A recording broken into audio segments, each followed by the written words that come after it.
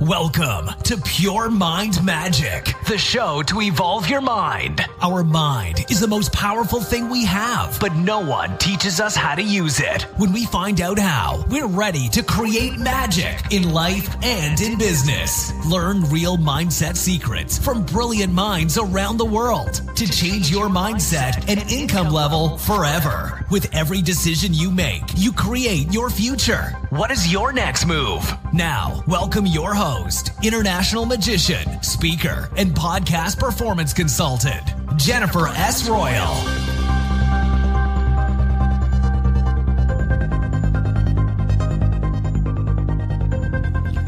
Hi, this is Jennifer S. Royal, and welcome back to another episode, the midweek motivation of the Pure Mind Magic podcast. Thanks for tuning in today. I have picked a special topic for this episode, a topic I wanted to create an episode for quite some time.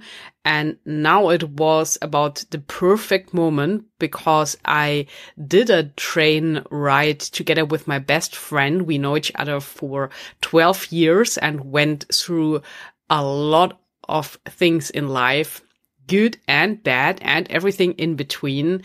And I just thought about that there are really things in life that you can't buy with money, like friendships like these that are so strong and where you have the feeling that they will keep for a lifetime. And you have probably someone in your life where you have this feeling, and maybe it's a good idea just to let them know. So in a few moments, you will find out why I picked this topic and how to have world-changing ideas on the train. Before we go into this episode, I wanted to mention two things. So first, when you are listening to all the episodes, you know that today, May 15th, 2019, the Sales Mentality Makeover Masterclass with my other good friend, Christine Schlonsky from Berlin, starts, a complete online event with 20 speakers from all around the world that help you get better in selling and improving your mindset around selling. And I have the honor to be one of the speakers in the whole event. You can take part in this completely for free.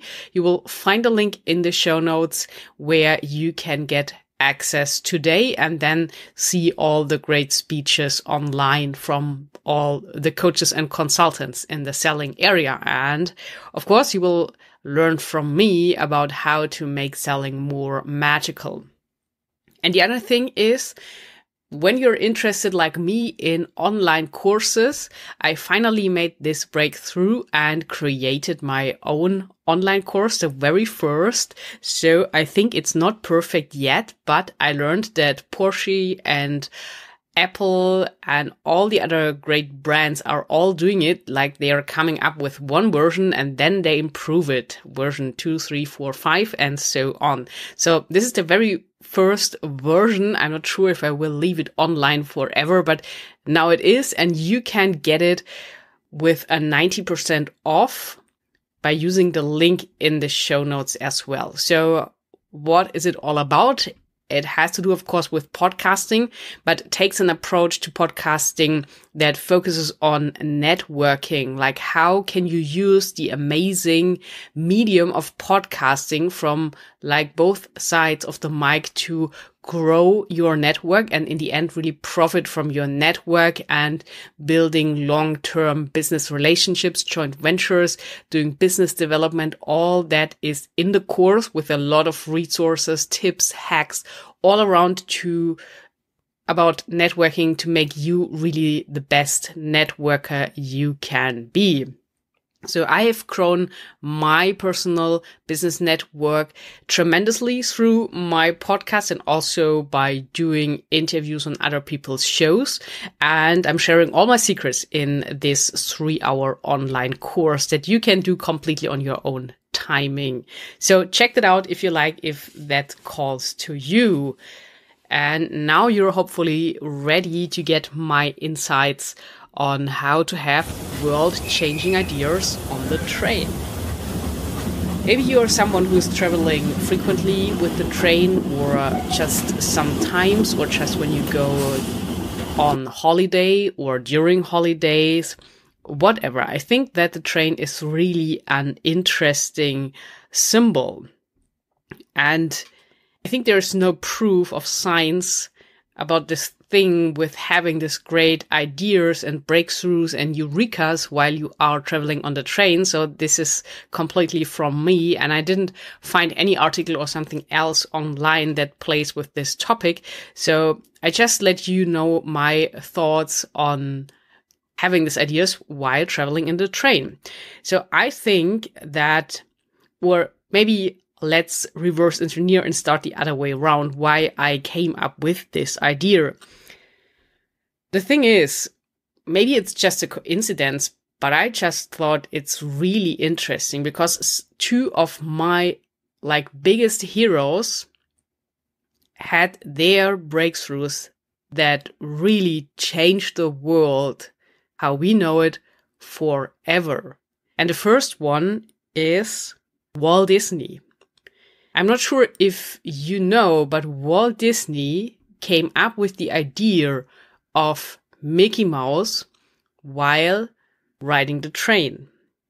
He was very desperate at that time because someone had stolen his idea of a rabbit. He created an animated rabbit and he had no more money. So with his last money, he bought this train ticket, and while being on the train he came up with this idea and made the first drawing of the Mickey Mouse we know today. And I just thought that's pretty magical. That's really emotional. And then also interesting about the train, and my other hero, who's still alive, was traveling on the train while she created a magic figure. And I'm talking, of course, about J.K. Rowling, the author of all the Harry Potter books. And she said that in this train, she was able to see the whole story of Harry Potter, and also that it would be the 7 books and everything from beginning to end. She just saw it and started to write it in the train. And as I said, maybe it's just coincidence that those two superheroes for me created their biggest things in the train. But I made the same experience, and I also do that when I'm driving by car, especially over the German Autobahn. Maybe it's really because you are on the move, and it's the same in the train, and also you're kind of isolated from the world. And I think it's because, the saying that emotion is energy in motion. So it's like your ideas, your emotions, everything is in motion while you are traveling in a train. And I suspect that it might help to get you into the flow, to get the creative juices flowing while you are riding on the train. And you can't just stop and do anything else outside of the train because you are in the train and maybe you are on track, you are on your path. I mean, these are obviously all just symbols, but it could be that we are kind of influenced by that on a subconscious level. And I know that also Alfred Hitchcock loved playing with this idea with the train. So, he has one film, and now I forgot to look it up. I think it's called Strangers on a Train, but I'm not quite sure, where two people that are complete strangers met on a train and they fall in love. And it's a really cool story by him and starts really mystical, where you just see the feet of two people and then meeting in the train, and the story unfolds from there. So I think it's still a great, a great item for a story, and in a lot of films it gets picked up with the train. So there's some magic to the train, I think. And also, when you think of it, it's like being in a in an airplane above the clouds, you are whether in location A nor in location B, you are in between spaces. It's like where everything is possible. You are not at your destination. And I think this could also enhance the creative flow, being like in this, maybe we can call it twilight zone, not arriving yet and not in the place where you started. It could be also because of the calming sound, maybe from riding on the train, that you hear. You know, it's the same when you are on the beach, because the frequency of the waves coming in turns your heart rate down and helps you really easily to move from beta into alpha brainwaves. Why I am always very aware when I'm close to the sea what I'm thinking, because all of that gets easy into my subconscious mind, because the waves have about this 60 hertz, so really brings you down, calms you down, and opens your subconscious mind, so your critical mind might be not that aware. I mean, you can use it to your advantage when you know, of course. And maybe you notice that a lot of meditations and hypnosis sessions use actually waves in the background to calm you down. So this just as a little side note here. And my idea of linking it with the train when it's on track. So you hear this click during the whole ride. So what can you personally do if you like my idea and want to try that out for yourself and see maybe if you can come up with the next world-changing idea while you are on a train? And for example, I also got the idea of my new name, you know, where I changed it from Victoria Mavis before to my Jennifer S. Royal while I was on a plane. And also I'm not traveling too often with the train, but I think it's kind of cool, and especially here in this Munich area you can go through the mountains in winter time and then it looks really beautiful. It's like romantic with all this snow.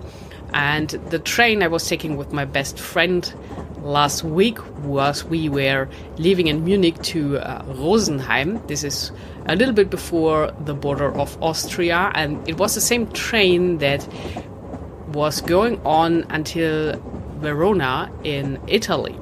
A very nice city, and I just thought, maybe I should stay in the train to get more creative ideas until I'm in Italy. But then we got off the train. Alright, but now here are my tips what you can do, and as I said, try it for yourself to use this creativity and see what's happening when you are in the train or in an airplane. So first tip is here to, if you haven't, upgrade your ticket to first class, because it really makes this difference. And when you want to be creative and do all this mind work and idea work and everything around it, you need it to be quiet. And when there's no chance or there is no first class, because not every train obviously has that, then at least book this quiet area in the train where there's no cell phones allowed. Because it's very distracting when you have people talking on the phone and phone ringings all the time. So really be aware of that and keep your zone as quiet as possible to maintain that focus that you need to come up with world-changing ideas.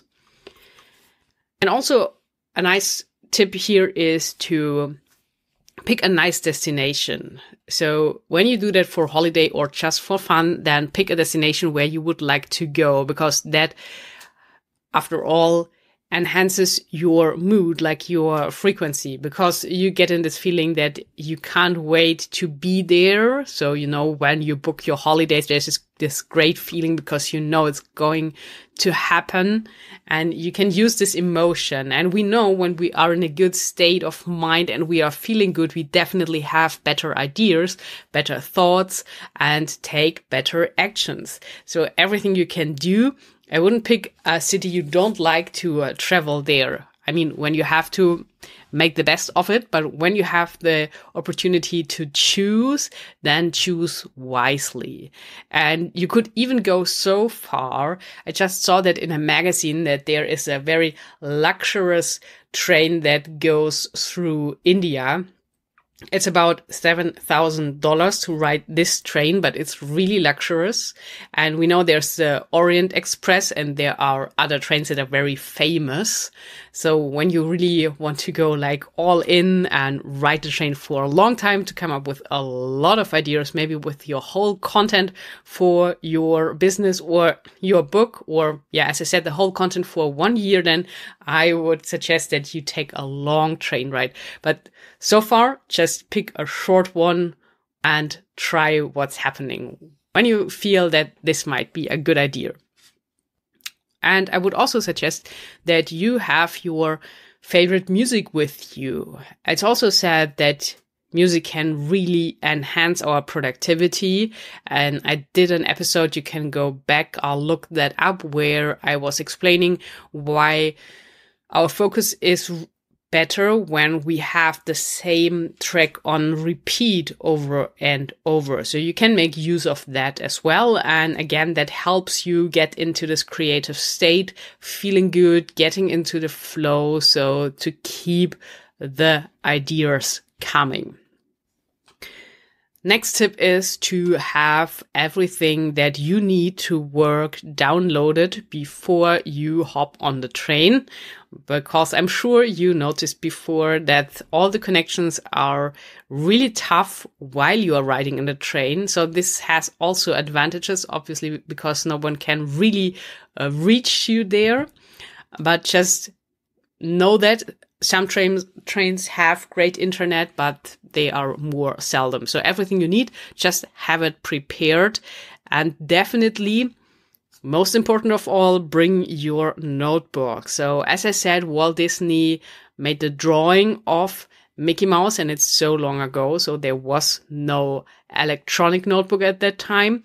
I'm not absolutely sure with J.K. Rowling, but I'm sure that she had pen and paper as well to capture all these ideas that were coming to her. And then obviously also prepare to have some food and drinks, all your favorites. It's also sometimes offered in the train, but it's great you have your own just to be safe and that you don't have to interrupt your workflow when you are in the middle of this creative process. And you know that the brain takes a lot of energy when you really do this kind of deep and concentrated work, that you are just prepared and have everything there. So when you do it, I would be really amazed if you could share your story. Maybe send an email to puremindmagic@gmail.com. That is puremindmagic@gmail.com. And share your experiences. And I will pick that up in another episode, letting the other listeners know what you did and what came to your mind.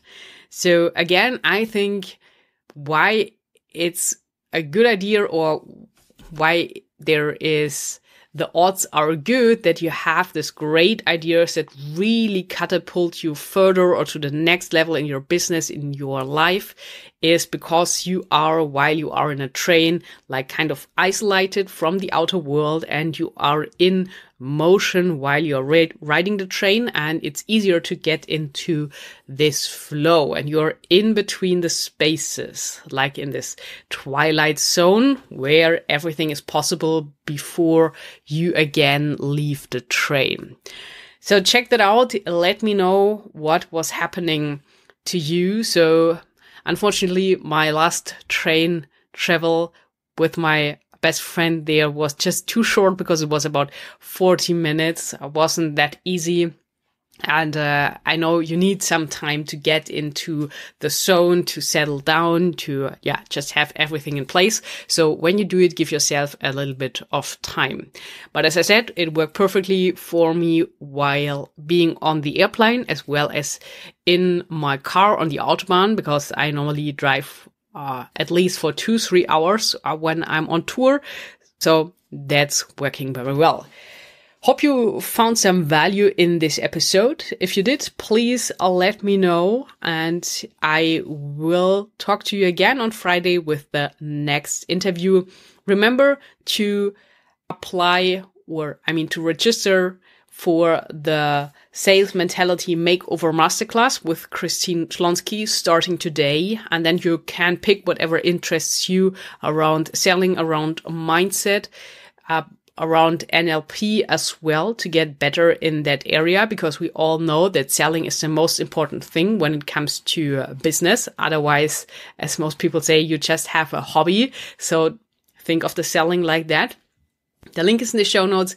And again, as well, if you're interested in getting my first online course, how you can use podcasting to grow and profit from your new build network, then you get the link to get this 90% off at the moment, just for my listeners.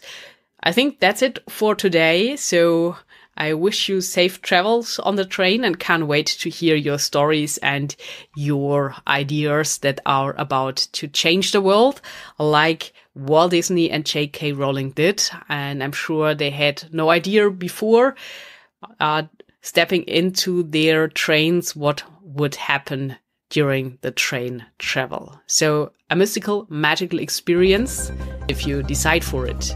Enjoy the time. Talk to you soon. Until then, create some magic.